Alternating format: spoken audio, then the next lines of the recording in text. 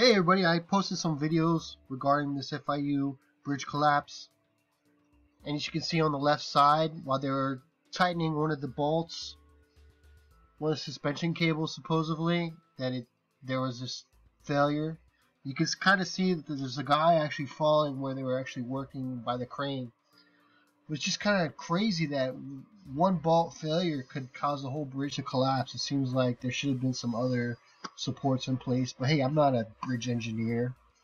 You can't always just trust the experts, because the experts usually are paid to give an expert opinion one way or the other. Actually, if you want a soil analysis, you're not going to get a valid soil analysis unless you're getting it from a retired scientist. You're actually better off getting opinions from people that aren't in the field, that were in the field but aren't any longer, because they don't have to worry about their pensions. So you're going to get more honest opinions just from people out on the street than somebody who's actually in the field. Sadly to say, that's where we've come to. Take a look at some of the videos I posted on the subject. There was FIU covering up their ABC bridge design.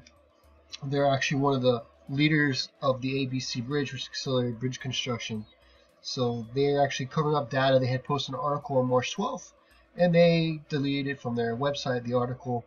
And in the next video that I'm going to post the links to, you're going to see that I had to actually go through a bunch of archives and I found it.